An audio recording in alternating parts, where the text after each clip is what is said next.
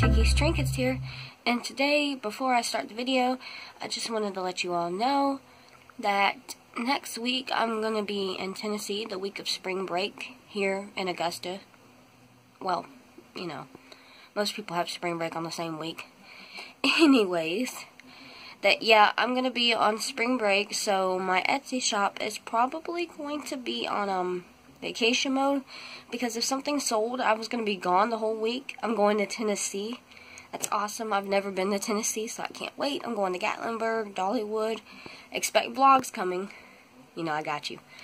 But yeah, I can't have my Etsy shop open because if something sells, they'll have to wait a whole week longer just for me to get home to make it and or to ship it. I don't know. I'm trying to be honest here. I don't know. So it's going to be on vacation mode. I'm sorry about that, but it will be reinstated, whatever you want to call it. I'll restart it right when I get back. Also, what else was there? Having a lot of brain farts here. Need to stop eating so many onions and beans, right? Am I right? No.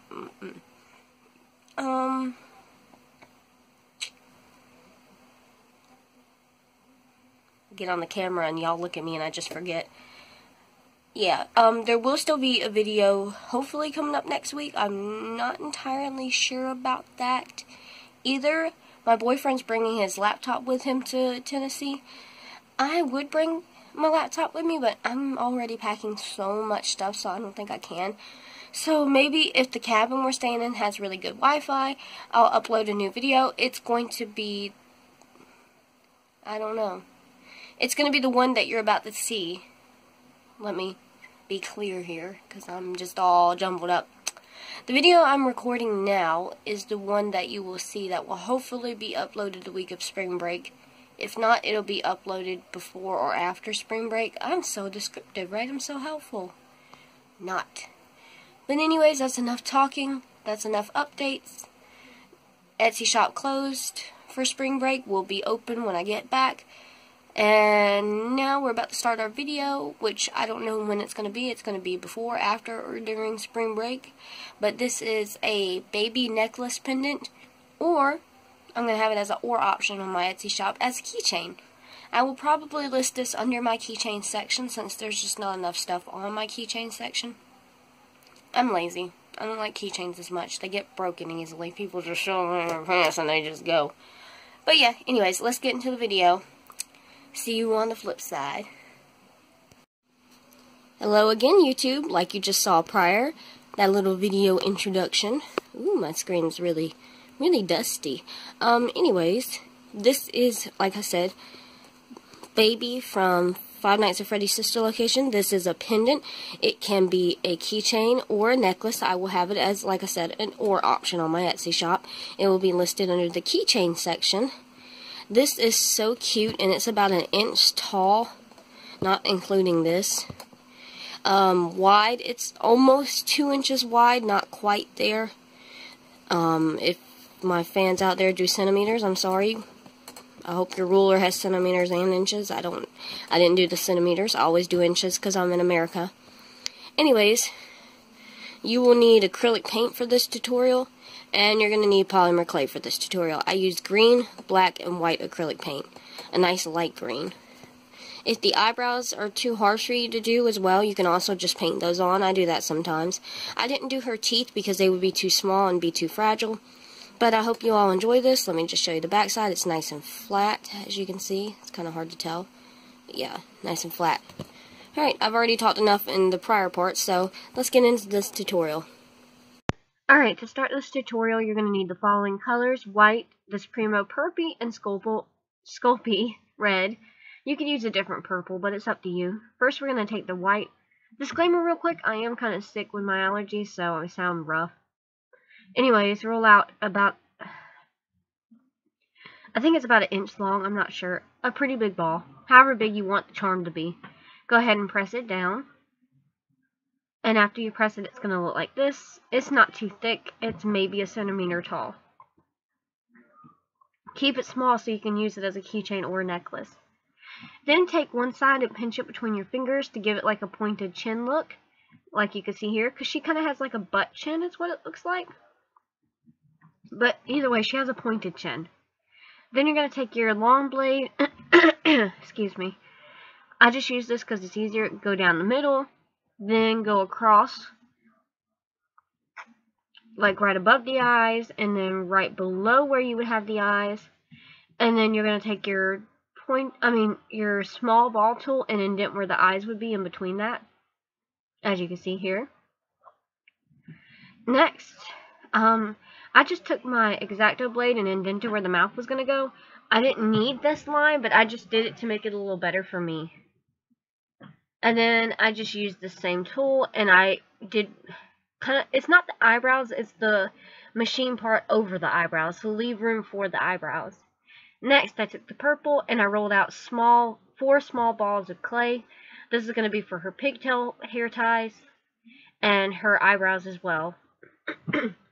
First, we're going to take the larger ones. This is going to be the hair ties, so you're just going to press it down flat with your finger or your X-Acto knife, which I recommend your X-Acto knife. Just like you see here, you can set that to the side for now. Next, just roll the 2 small balls in the teardrop shape, and that'll be the eyebrows. You can go ahead and put that on. And next, we're going to go ahead and move on to the red clay. Okay, you're going to see 4 balls in the next picture, but you actually need 4 additional small balls. You'll see in the pictures later, I just made a oopsie. But to start out with, I made these 4, and we're going to take the 2 on the left first. They're slightly smaller. These are going to be her pigtails. So you're going to roll them in teardrop shapes and then roll the other ends, like we've done in previous tutorials if you watched any of my other ones. That's my chair squeaking as always. Then you're going to go ahead and press those down flat, showing off my ring as always, looking cute. I don't like to take it off. And that's how it looks when you press it down flat. Then, using a reference picture, as I say 1,000 times, you're just going to bend the pigtails to the form that they are in the picture. Next, we're going to make her, her bangs. So we're going to take this slightly larger ball, slightly smaller ball than the one on the right. Roll this into like a little log shape. Then you're going to take your rolling pin or your X-Acto knife and roll it out nice and flat like we've done here. Then just get your long blade and you're going to go ahead and cut off the top, the bottom, and the sides to make it nice and even. Then you're going to indent like her bangs are really bumpy, like rainbows over and over. I just used this dotting tool, but you could use whatever. This is a really small piece, so you know, back of the X-Acto blade, your dotting tool, whatever. Then you're just going to go ahead and put that on. Make sure you don't cover up the little machine, you know, the little lines above her eyebrows. Then go ahead and stick the pigtails on. You can use glue now. And then you're going to take the next little ball I was talking about. No, this is still from the first 4. You're going to roll this out flat. This is going to be the back of her hair. And then just go ahead and stick that right on the back of her head. Pretty simple. Now we're going into the next 3, which is going to be her cheeks and her mouth. I didn't do her teeth because it would be way too small. They'd be too fragile.